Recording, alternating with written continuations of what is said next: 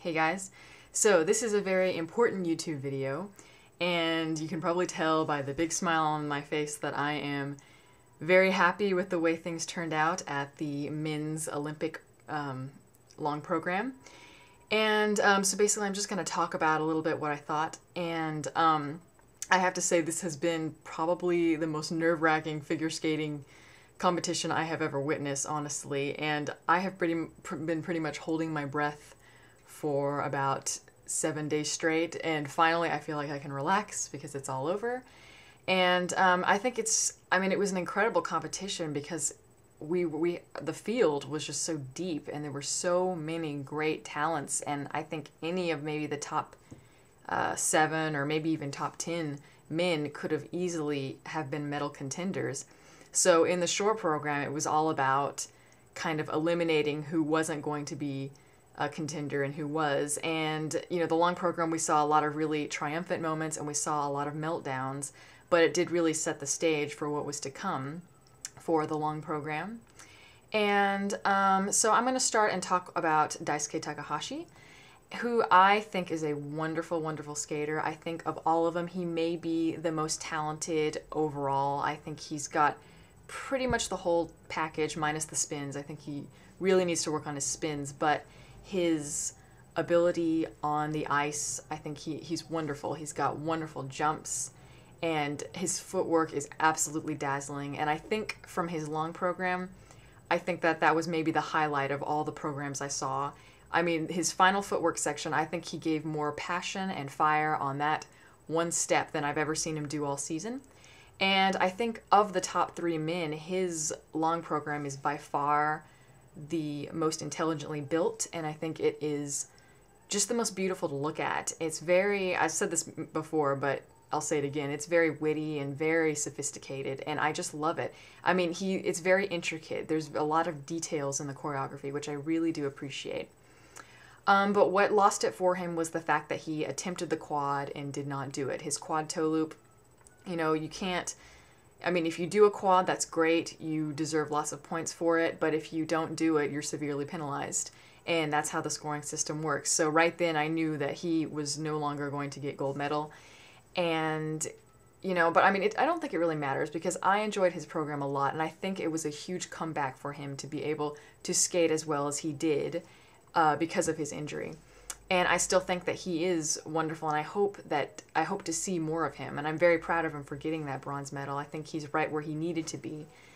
And so, yes. Now I'm going to talk about Plushenko, who has been a bit controversial since the game started. You know, obviously, I've been watching him for years. He's been around for a long, long time as a skater, and he's been pretty much unbeatable. So when I found out that he was going to come back for the Olympics, I thought, well, that's it. He's going to win gold. I don't even know why the rest of the guys will try. That's honestly what I thought, just because, you know, I remembered Torino and how he just completely he took that gold and no one else even came close. I mean, his point total was absolutely massive. And so I thought, well, there's no way anyone can beat him. He's just so solid in his jumping. I mean, you know, his jumping is kind of unstable in the air. He's tilting and all this stuff, and you never are sure if he can land it, but he always does. And that is it's an incredible talent that he has.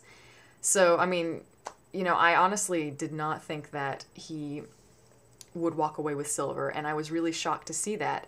But to be honest, I was kind of happy about it. I think that, well, let me tell you that, you know, the first thing that comes to my mind when I think about Plushenko is that he is a powerhouse skater. He completely just crashes and burns. He just goes through his program. He has a lot of intensity.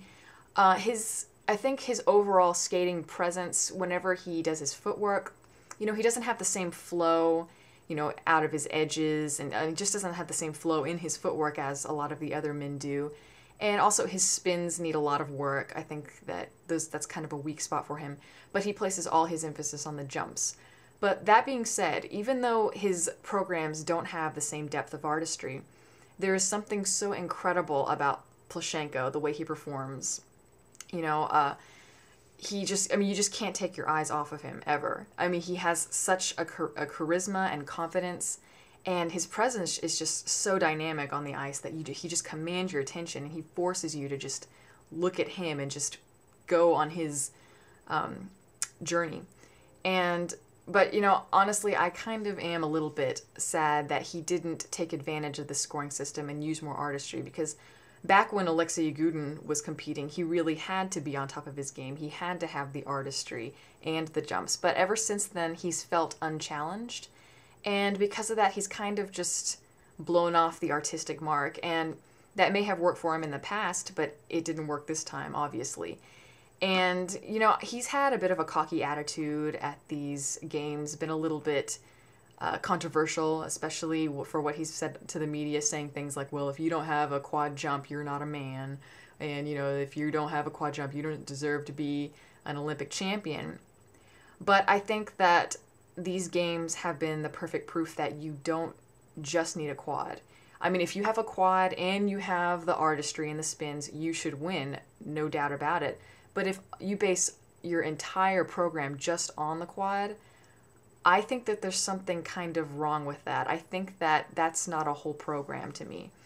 And, you know, I looked at his quad toe loop and he did it, and I thought, wow, he did a quad toe, triple toe, and I thought, wow, that's amazing. But, you know, you look at it and it really he doesn't have many transitions into the jumps to make it difficult. And just the rest of his program, I mean, he does have a wonderful sense of theatricality, I think, but at the same time, he just doesn't have the same quality as some of the other men do. So I'm really happy that he won silver, because yes, I think he is maybe the best skater, I think, there, definitely. But, you know, I think it's kind of a wake-up call for him that you have to have more than just jumps. And Brian Joubert had the same wake-up call last year at the World Championships. And for me personally, that's a really big deal, because I think artistry should count for more, because I know this is a sport, but really we go to see skating for the beauty of it. And the audience wants to be lifted and wants to be inspired, and you can't get that same effect with jumps. So I'm glad that they've been able to pay attention to the overall package for once. And that's why Evan Lysacek won, who, you know, I'm so happy for him. I'm so glad that he won.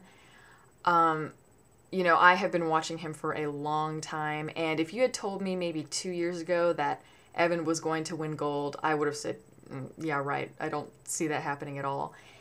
But he did, and the reason he won is because he did it through perseverance, determination, hard work, all those things that are labeled cliches. They're just so true, and I think this performance that he gave is proof. I mean, look how well trained he was. And, you know, I had no doubt he was gonna, you know, I was pretty sure that he would do a clean program because he is so well trained, but I didn't know if he could win gold.